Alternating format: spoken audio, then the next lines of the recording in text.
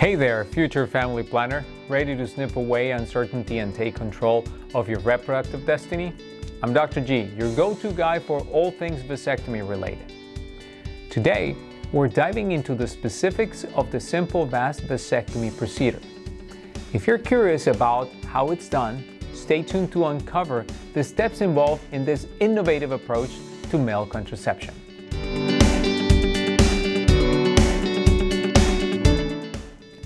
First things first, let's talk about accessing the vas tubes, these little tubes that we're going to be cutting for the procedure. The ideal spot for accessing these tubes is just above the testicles, where the vas tubes are conveniently located beneath the thin scrotal skin, making them easy to feel and extremely mobile. Now, let's address the anesthesia process. At Simple Vas, we prioritize your comfort. Using a needle-free approach, I administer an anesthetic solution with a pressure spray applicator known as the mated jet. This method effectively numbs the scrotal skin and the vas tubes without the use of traditional needles.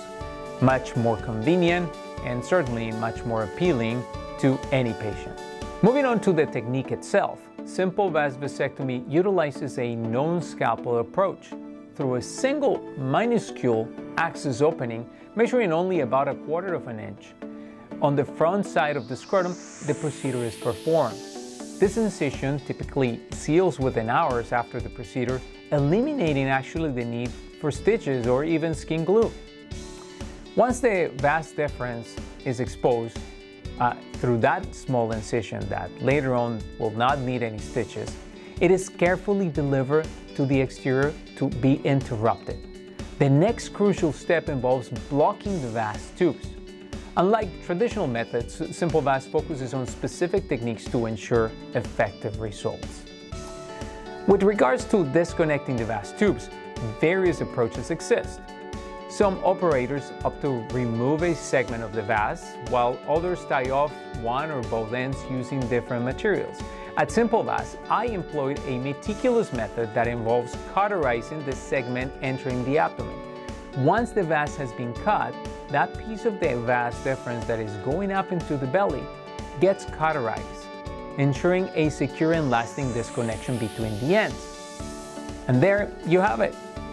Who knew such a detailed precision could come with such simplicity? It's incredible how modern techniques make male contraception safer and more straightforward, and definitely safer than the alternative for women.